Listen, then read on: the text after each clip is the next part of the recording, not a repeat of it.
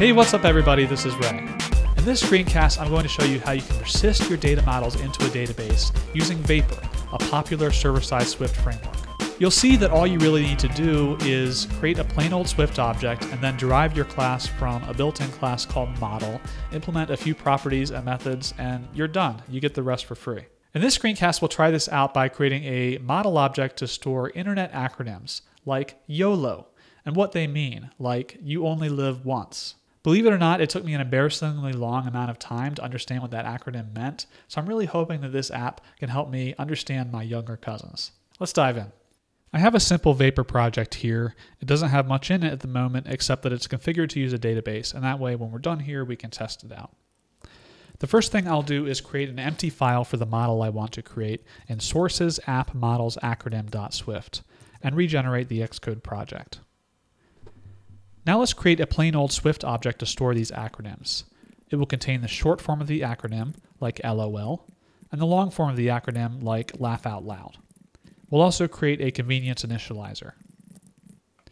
Let's create a simple Vapor route to create one of these objects and return it as JSON. If I build and run and test my route, it works. So far so good, but we can make this code even cleaner. Back in acronym.swift, let's start by importing Vapor and making the class conform to node representable. By implementing this protocol, you're saying that your class can convert itself to a node, which is an intermediate data format that allows your object's data to easily be converted to alternative representations, such as JSON or values to be stored in a database. You just need to implement one method, which is makeNode, and that returns a node. It's extremely simple to implement since you can just create a node with a Swift dictionary that contains node representable types, and Vapor has already made most of the basic types, such as string, already conform to node representable.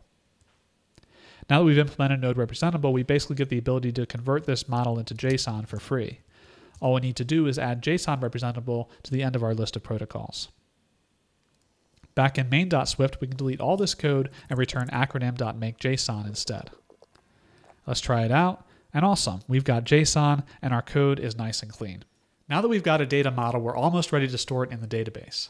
But first, in order to store your object into the database with Vapor and its database engine Fluent, you need to make your object conform to the model protocol. By doing this, you get a lot of built-in functionality, such as the ability to save your objects, query your objects, and more. It's pretty simple, so let's give it a try. In acronym.swift, I'll mark the class as conforming to model. Note that model already conforms to JSON representable. Next, I need to add a property to store the unique ID for this object. It will be an optional node, which means that, again, it's that intermediate data representation. I also need to create a property to keep track of whether this entity was retrieved from a database or whether it was just created manually. Now that I've created the new ID property, I need to remember to set it to nil in the initializer, and also to add it to the node that I make in makeNode. Another requirement is that I need to create a new initializer that creates my model object from a node. Think of it this way. Fluent pulls the data out of a database into an intermediate data representation called node, and now we need to convert that back into our type-safe model. This is extremely easy. We can use node.extract to pull out each item by the keys we entered in makeNode. Next, we need to add a method that will be called to prepare the database. In other words, to create our database table for the first time. This is convenient because it means the model objects can set up their own database tables, rather than you having to run an external script beforehand. Here we'll create a database table called acronyms for this. Note that the name does matter. By default, you should name it to be the same as the class name with an S afterwards. Next, we'll create fields for each property on our object. We create an ID field with ID, and the others will be strings. There are similar methods for ints, doubles, booleans, raw data, and relationships. Finally, we'll implement a method to revert the database, which basically means to drop the table. Don't worry, this is only called if you manually run a command on the command line. Build and run to make sure you don't have any warnings anymore. Now that we've configured our class to support preparing its database tables, we need to add it to the list of preparations on the droplet. That's it. Now let's create a new route to test it out. We'll create a new acronym and we'll call the save method to save it to the database. Since we made our object conform to model, we get the save method for free. Next, let's return all of the acronyms in the entire table as JSON. You also get a handy method for free called all that returns all of the entries in the table, and we'll call makeNode to return them as a node. If we build and run, we get an error. This is because we need to mark acronym as var, not let. because when we save the object, it mutates itself by updating its own ID, and that won't work if it's declared as a let. If we build and run, it works this time.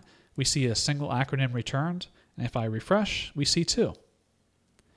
Also, since I included the acronym object in the list of preparations, it should have created the database tables for us, obviously.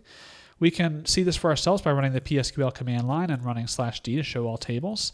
Let's look at the acronyms table it created. Nice, there's our fields. You may have also noticed some tables generated by Fluent. If you select all from Fluent, you'll see that this is used for keeping track of which tables have been created. I point this out because it means you should use Vapor to prepare and revert tables rather than trying to do things manually, or you may get things out of sync. The way you use Vapor to prepare and revert tables is via the command line. And this is useful if, for example, you need to add a field during development and you just want to blow away the old data and start from scratch. To do this, you can run Vapor build to build your project from the command line, and then run Vapor run prepare / revert to clear out the database. I can verify this works with PSQL. Note that the tables are no longer there. To prepare your database again, you can run Vapor run prepare, and again, I can use PSQL to verify this works. Note that the acronyms table is back. Alright, that's everything I'd like to cover in this screencast. At this point, you should understand how to prepare your model objects to be stored in a database with Vapor and Fluent. There's a lot more you can do beyond just saving your object to a database. You can also query data in different ways, you can update data, you can delete data, and that's the subject of my next screencast. Speaking of models, I've never understood fashion models in real life. They're just so clothes-minded. Anyway, I'm out.